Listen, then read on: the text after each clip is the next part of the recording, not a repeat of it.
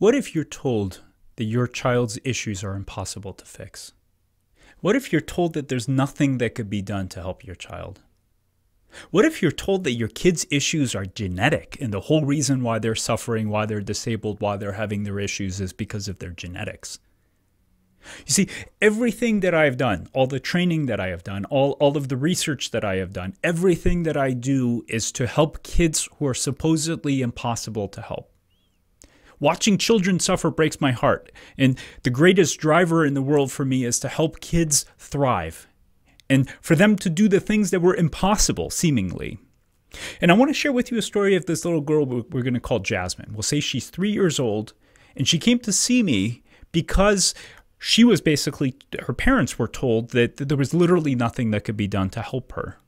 They were told that, you know what, she has this mutation and this little girl is never going to really be able to talk. She may be able to walk. She's probably going to be disabled to some extent in life. And that's just who she is. This is just how she is. And that's it. That's it. That's her story.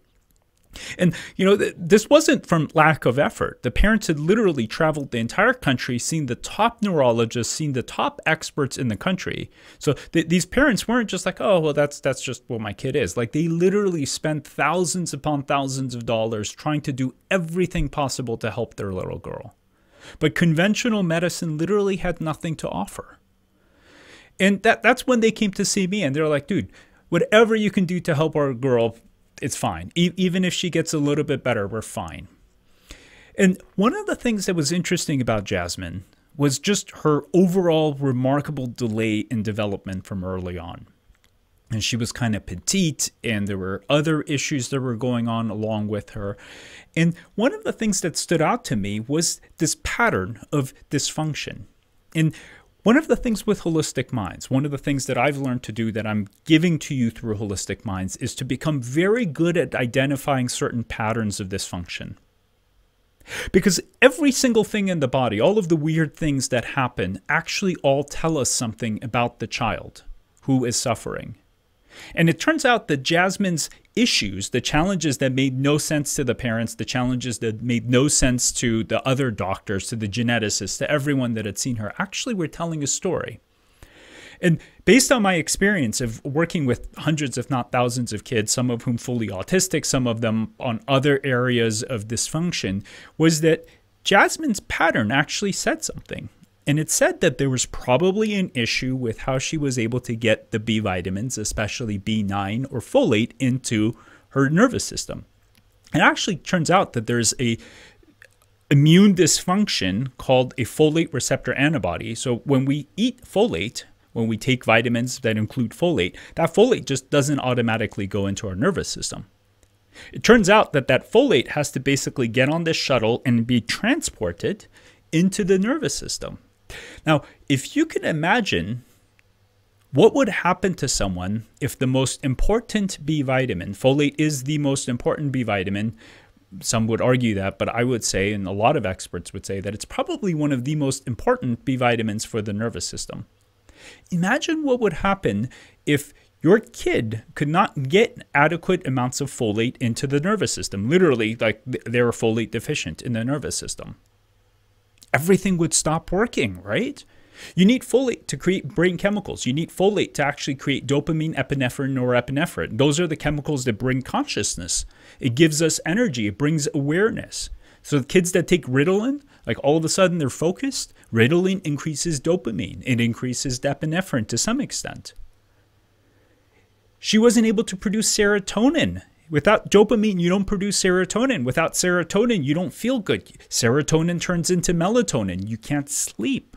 And this little girl needed melatonin to fall asleep.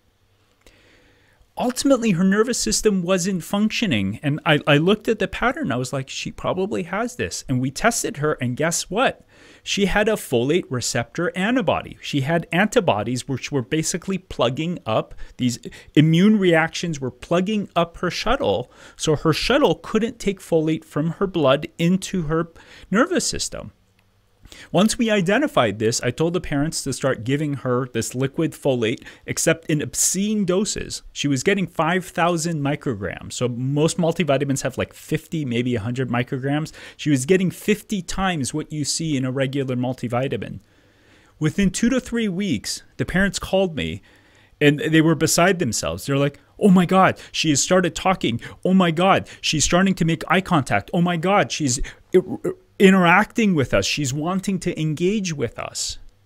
And, to this day, like, it gives me shivers to think about what these parents had, that their little girl who wasn't interacting with them, who wasn't talking to them, suddenly started talking.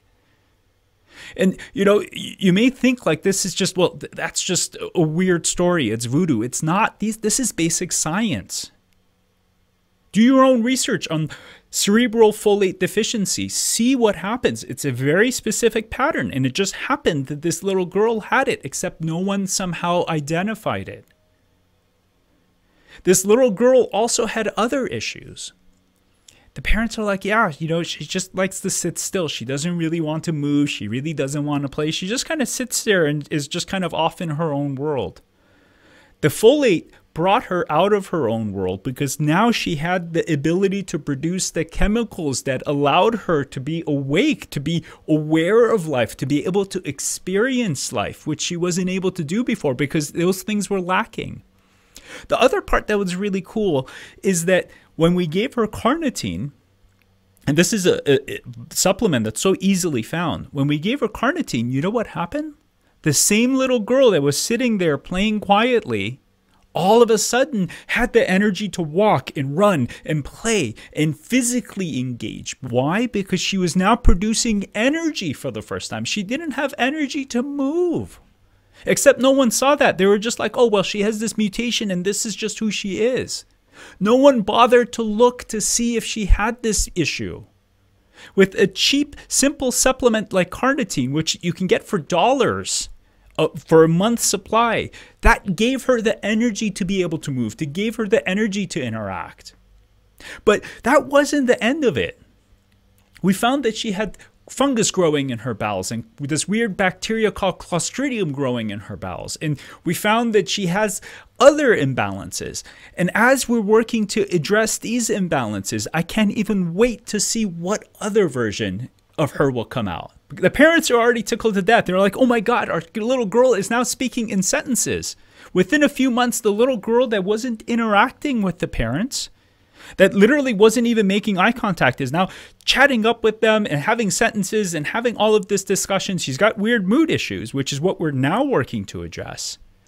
But the whole point of this discussion, the whole point of Holistic Minds, the whole point of everything that I'm doing, all of this time that I'm spending trying to put all of this out there is to give you this information. I want you to have access to everything. I want you to be able to understand why your kid is suffering. I want you to understand why your kid is not thriving.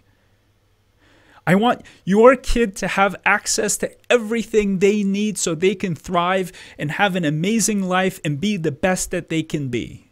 Because I believe every child should have that. I don't believe any child needs to be disabled like Jasmine. I don't believe that kids just have to be doomed because modern medicine can't find the answers. Modern medicine is fantastic. I love it. It has its purpose. But why are we just obsessed with doing things one way? And that's the whole purpose of Holistic Minds, to help you recognize the pattern in your child, to help you understand why your child is suffering, and through that for you to get the information you need to know what to do to help them. I hope that every child who is in the shoes of Jasmine, every child who has been told, like, you know what, this is just how your kid is. Your kid has severe anxiety, but that's just what is. They're going to have this for the rest of their life.